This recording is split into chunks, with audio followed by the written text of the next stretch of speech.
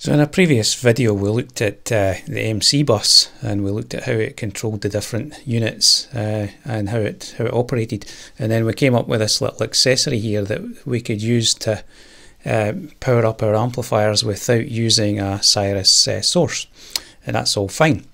But during that project I kind of found that the MC bus on the MonoX300 just wasn't as reliable as some of the other amplifiers.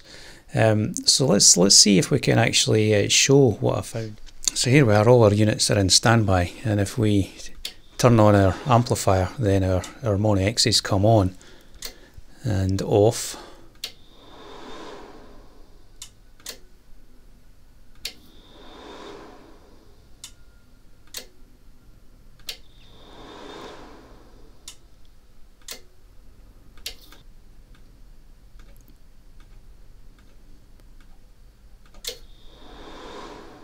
We've confused it, and then it won't turn off.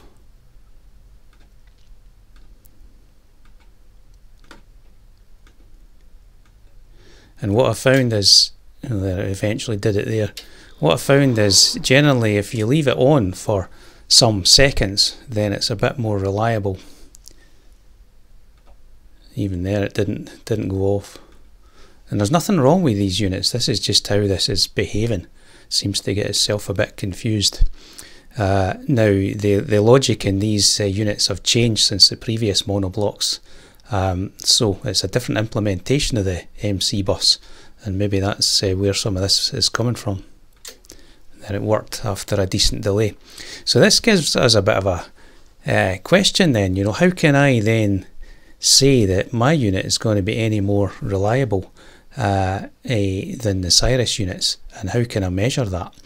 Clearly I can connect this up and do the on off and get some results from that, but that's a bit kind of random, and so I wonder if we can do something a bit more orderly really. So let's take a look at what the plan is.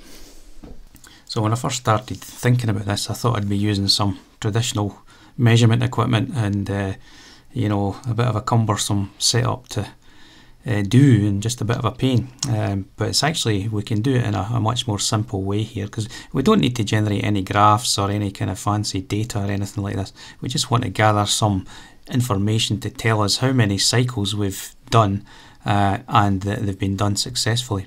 So this is the plan here.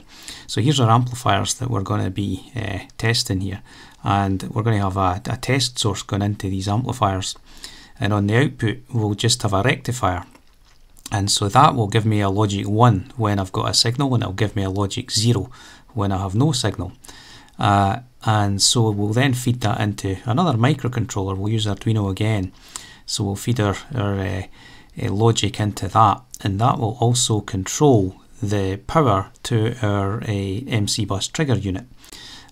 So this guy is going to know if that amplifier should be on or off, and it can measure whether it's on or off by looking at this logic line, and then we can just you know, we can cycle this thing and count the cycles on a PC and look at the results. So this is the plan. Let's go and take a look at the code that we'll use in the Arduino here, and we'll see just how simple it is. Here's our code, and so we're using the serial bus to transfer the information from the Arduino to the PC, so that we can actually, what we'll do is we'll just use the, where is it now, the serial monitor here, to actually look at the values that we're counting through. So we're going to use that serial bus. Then I'm just setting some pins here, so I've got my output pin that I'm going to use to toggle the power to the control it to the trigger unit, and then we're going to have an input pin that we're just going to take our logic from our power amps.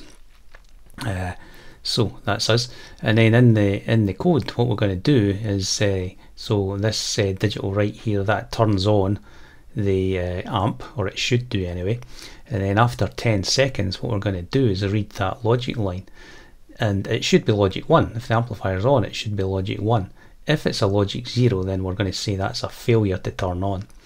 and then similarly, when we turn off, here's the setting the pin 2 to a logic 0 is turning us off, and then we'll wait for 5 seconds, and by that time the amplifier should be off, so we should be reading a logic 0. If we're reading a 1, then we've got a failure to turn off. And if all of these things are good, then we just print the value of our loop. So we're starting with a value 1 here, and then we print that at this point, and then we just increment that value, and we keep repeating this loop. And so we just count up, and we should see, we shouldn't be seeing this on fail or off fail, we should just see the number sequence going up, and we'll be able to count how many cycles we can do before there's any failure, and make some decisions based on that. So let's go and we'll connect this up and start it off and see how it behaves. Here's our setup then. And I mean, the main objective of this whole thing is to show the reliability or prove the reliability of my trigger unit. And I've actually, given I found this sort of issues with the X300s, I've changed my code in my trigger unit to try and overcome some of the limitations in the Cyrus units. How I've done that is when I ask to turn on, I do it multiple times, and when I send the turn off command, I also do it multiple times. So we're giving ourselves the best chance of the Cyrus unit actually listening to what we're asking it to do. So that's the whole aim of this thing. So we've got our trigger unit, and then I've got my Arduino here, and I'm just using a relay to switch 12 volts to the trigger unit, and then we'll run the code and see what kind of results we get. So let's connect the Arduino up to the PC now, and we'll kick this thing off and see how we go. So here's our code running in the unit here. We've all connected up, and our amplifier should be there. We've switched off. If we give it 5 seconds, should come back on again. There we go, and we're just going to cycle round that.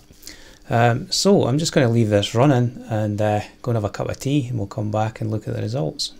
So here's our code running, and we've done a couple of cycles here successfully enough so far.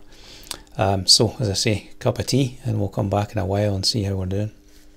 Sometime later then, and if we look through our results here, I ran it up to somewhere over 100 readings, and then these failures here, this is when I turn the 12 volt power supply off, so we start to get failures there obviously. So it proves my code is actually looking for these things and detecting them.